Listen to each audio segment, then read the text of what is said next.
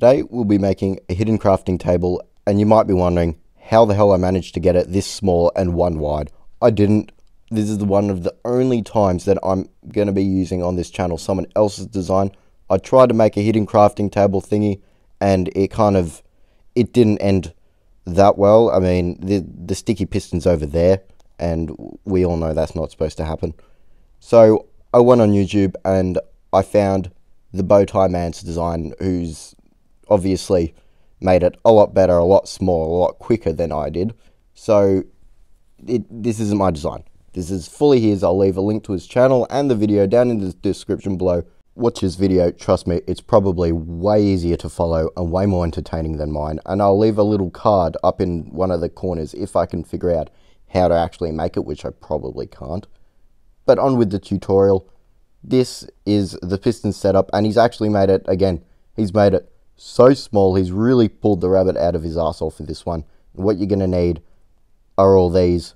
Plus, you might want to buy a loud or a big card, because this is so small, you're going to want to compensate for it. So the piston setups, 2 sticky piston there, normal piston there, and there is 2 block gap between these and 1 block gap between these. Most people don't know this, but you can actually subscribe to YouTube channels, and you can subscribe to my one. And it's just a suggestion. I'm not going to take your left nut if you don't. It's just something that'll help both you and me. Now on to the video. And for the design, like you can see over there, the roof or the floor of this is going to be just above these pistons here. If we come along and have whatever floor you want, I guess, and then the crafting table will be there when it's all off and done. I'm going to be doing this build by sides, the right and left side, because I don't really understand how it works too much. I didn't really figure it out. I just watched the tutorial literally 30 minutes ago. If we put an observer there with a sticky piston on there with an observer facing into this thing here, like that, with the face looking out and its arsehole going into that sticky piston. We put an observer looking at that, going into there, with a block on top of that and a repeater set to 2 ticks like that. Then a torch onto here and another block onto there, and that's what you're going to want for the left side. Now for the main part of the left side, we put a redstone block there and a redstone thingy coming down like that, sticky piston like that, with an observer looking outwards like that, contemplating whatever it's contemplating, with a dropkick dropper placed down like that, looking like a butthole.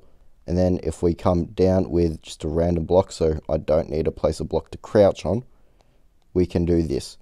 And then those droppers sort of will look each other like that. And then if we just grab a random block, only put 1 in there, I put 6. Let's put those back. So blocks going in like that. Now for the final part of the crafting table swapping thing that was made by the Bowtie Man, not me.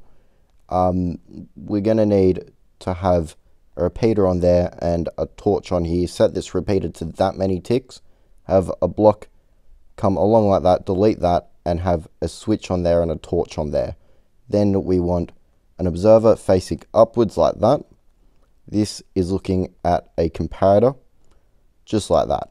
And then I'm pretty sure, if I'm not an idiot, it is complete, so it probably isn't complete. Let's replace all these blocks. Let's give it a little flick on. It is not complete. Okay, so the problem, aside from my mental capabilities, is an observer not being there. So now if we put a crafting table there and a block back there, let's give it a go.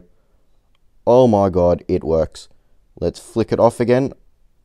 And for everyone who has this in their base at the moment, or will have it in the future, you can thank the Bowtie Man for that, not me. Just want to make that deadly clear, because I don't like taking people's contraptions, and I'll only do it when I can't be fucked to figure it out for myself.